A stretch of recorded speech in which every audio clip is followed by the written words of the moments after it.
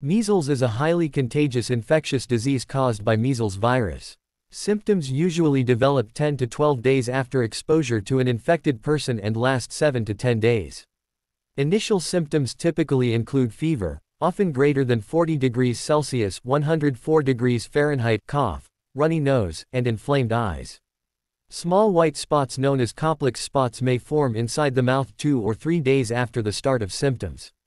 A red, flat rash which usually starts on the face and then spreads to the rest of the body typically begins 3 to 5 days after the start of symptoms. Common complications include diarrhea in 8% of cases, middle ear infection 7%, and pneumonia 6%. These occur in part due to measles-induced immunosuppression. Less commonly seizures, blindness, or inflammation of the brain may occur. Other names include morbilli, rubeola, red measles, and English measles. Both rubella, also known as German measles, and roseola are different diseases caused by unrelated viruses. Measles is an airborne disease which spreads easily from one person to the next through the coughs and sneezes of infected people. It may also be spread through direct contact with mouth or nasal secretions.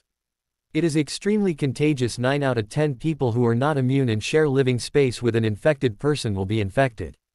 People are infectious to others from 4 days before to 4 days after the start of the rash.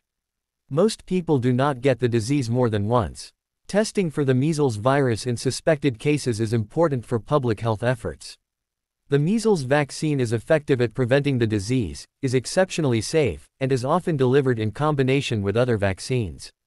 Vaccination resulted in an 80% decrease in deaths from measles between 2000 and 2017, with about 85% of children worldwide having received their first dose as of 2017.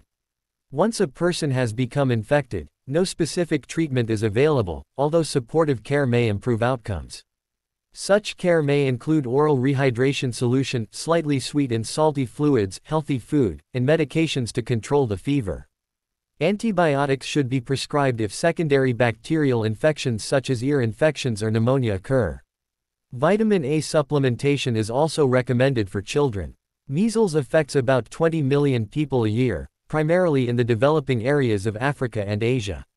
While often regarded as a childhood illness, it can affect people of any age.